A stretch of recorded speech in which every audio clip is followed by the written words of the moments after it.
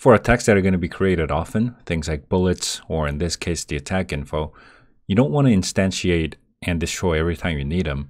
It would be better to get them from a pool of objects, and when you're done using them, put them back into the pool so you can use it again later.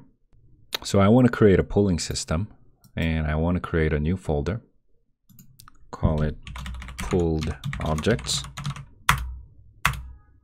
And I want to find the attack info folder and drag it into the pooled objects folder.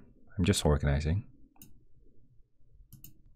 Now I'm going to create a new C# script and call it pool object loader.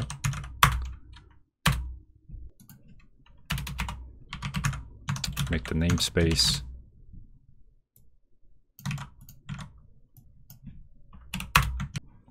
and this is the code that's going to load all the pooled objects. And I'm going to first create an enum, a public enum, call it pool object type. And first we're going to have the attack info, and I want a static method that returns a pooled game object. Call it instantiate prefab, and you want to take in that enum as the parameter. First I want to start with an empty game object, and depending on the entered object type, the enum,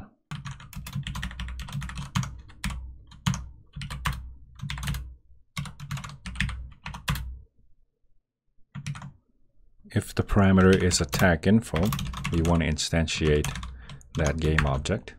Remember, we already put the attack info prefab under the resources folder, so we can load it using the name here as a game object. And once the object is loaded, we simply return the game object. I'm now going to create another C# script. Call it pooled object, or just pool object.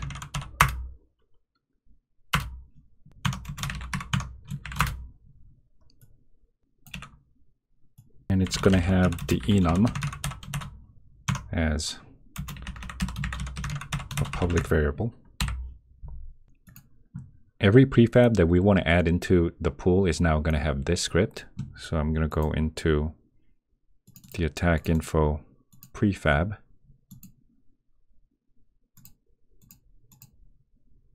and we want to add the script. Let me go back into the object loader, and I want to return the script instead of the game object.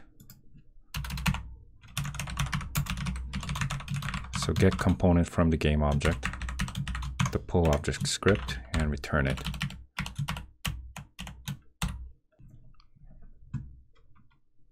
I also want a manager that's going to hold on to all the lists of the pooled objects. So I'm going to go into the managers folder and create a pool manager script. And of course, I want to turn this into a singleton.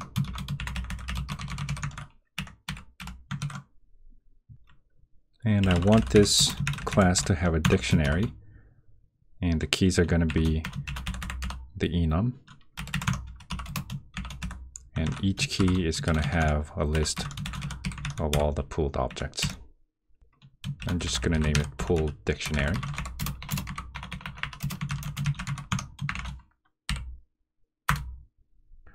I want to be able to set up a dictionary, so I'm going to create a method, and I want a list for every enum.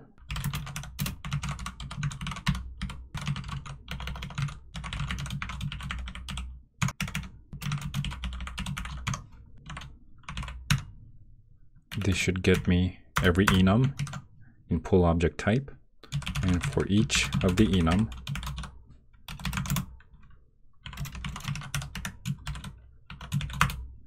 if the dictionary doesn't already have the key, then we create a new list.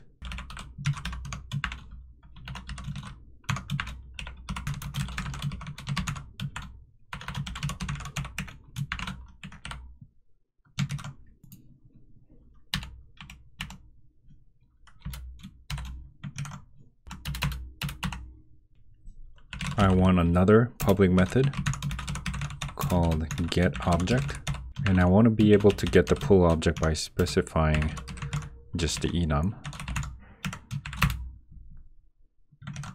If this is the first time that the method is called, meaning if there's nothing in the dictionary,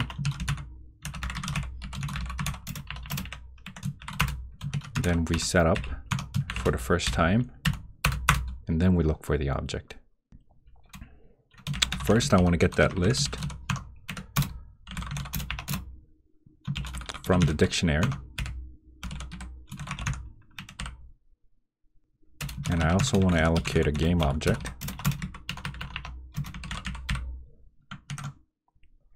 If there's an object in the list, meaning there's more than 0, I want to get that object and remove that object from the list. If not, I want to tell the loader to instantiate a new prefab. And that's going to be the object that we want.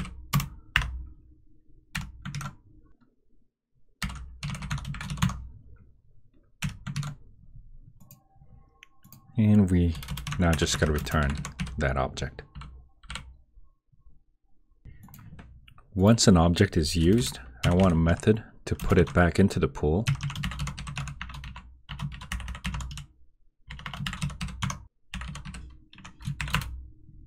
First, I want to get that list.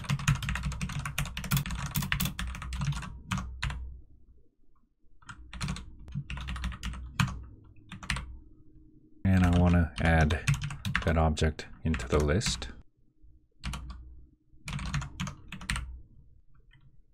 And I also want to turn it off.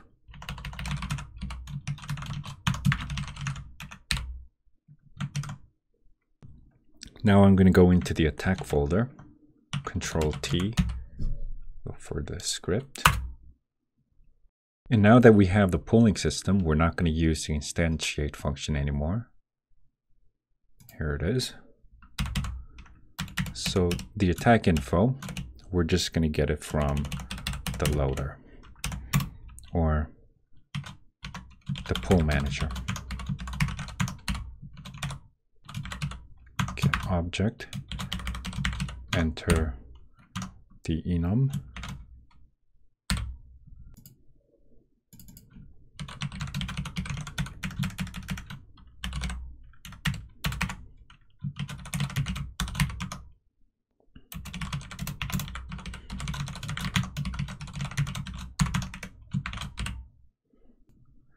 if there's already a pool of attack info, we're going to get it from the pool. If there's none, then we're just going to create a new object.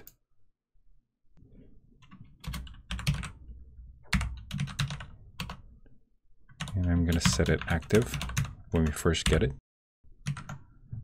And I'm going to go down to the deregister part. And instead of destroying it, we're just going to turn it off. And of course, the pull object does not have a turn off method yet. So create a method there called turn off. And whenever this function is called, we want to add it back to the pool.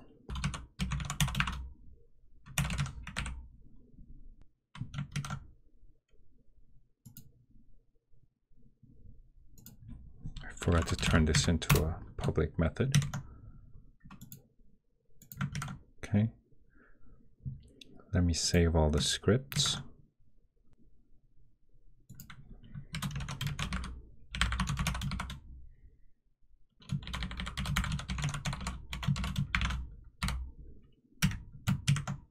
Okay.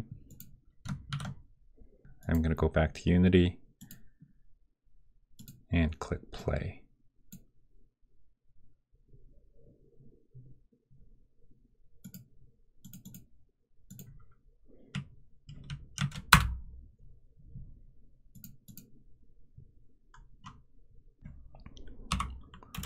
Let me add another parameter here.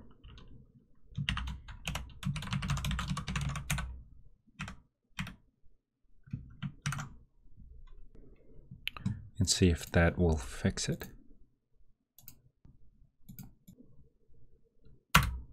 Okay, looks good. So if I look at the attack manager, attack info is getting registered and deregistered as I attack.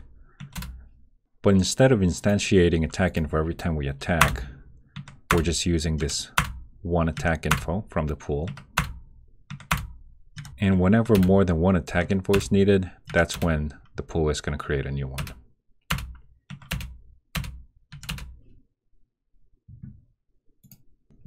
Let me try turning on the manual input for the dummy and play again.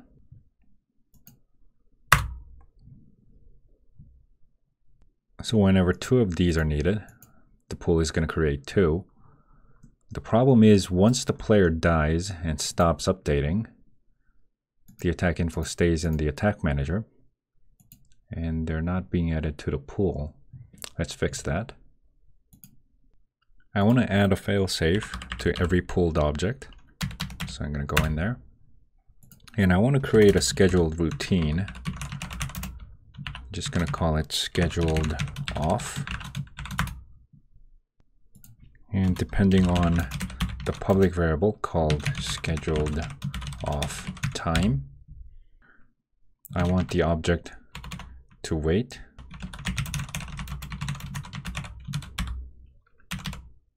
Wait for X amount of seconds. And after that time, if the dictionary in the manager does not contain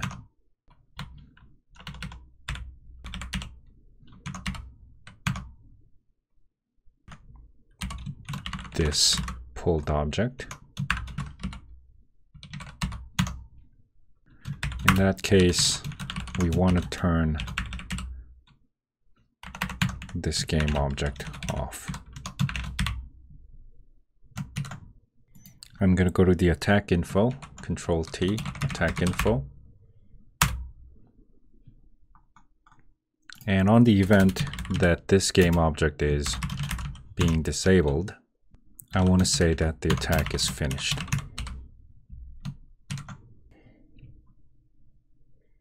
I'm going to go to the pool object, and I want to keep track of the off routine. And every time this object becomes enabled, meaning whenever it's coming out of the pool, if there is a previous routine scheduled to turn this off, we want to stop it, because this now has a new owner, or this is a new attack. I want to start off a new routine, a scheduled off.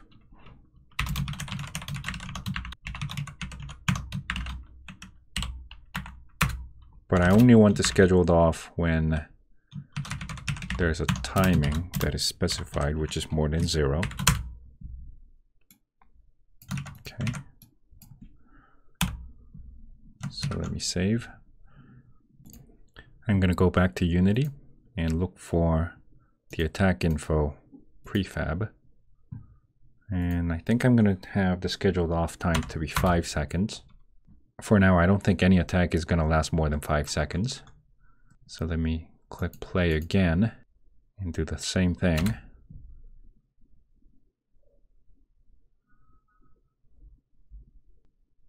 So even if the player stops updating, the attack info gets turned off after 5 seconds. Now, before I end this video, I want to go back to the attack script and fix something. Here, I don't want to remove items from the list while it's iterating. So first I'm going to create a list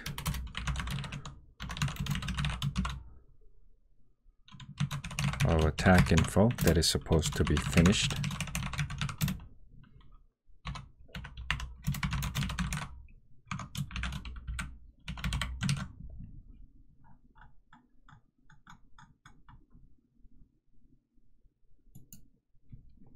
And in the beginning of this method, I want to first clear that list.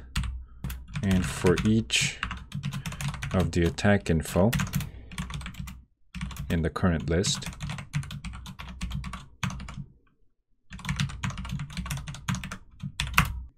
If the info is null, which is pretty much the same as what we're doing here. If the info is null or if the info is finished, instead of removing it right away from the list, I want to first add it to the finished attacks. And then once you're done iterating, I want to remove all the info by looking at the list of finished attacks. If the attack manager has that finished attack info, then we just remove every one of them.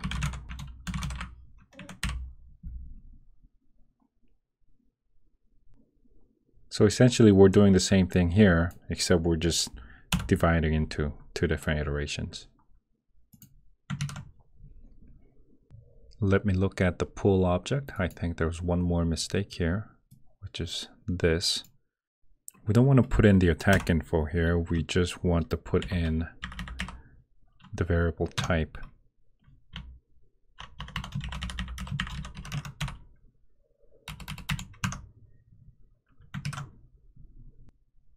Okay. I think everything looks good. Here inside the pulled objects, we don't have to get it again. The turnoff method is already there. Let's save everything and go back to Unity. I'm going to turn off the manual input for the dummy and click play again. Everything should be exactly the same. Okay, looks good. Now that we have a pooling system, we can not only use this for attack info, but other things like bullets or visual effects, basically anything that happens frequently. And I can go into the loader and add more things into it in the future. So that's it for today. Thanks for watching.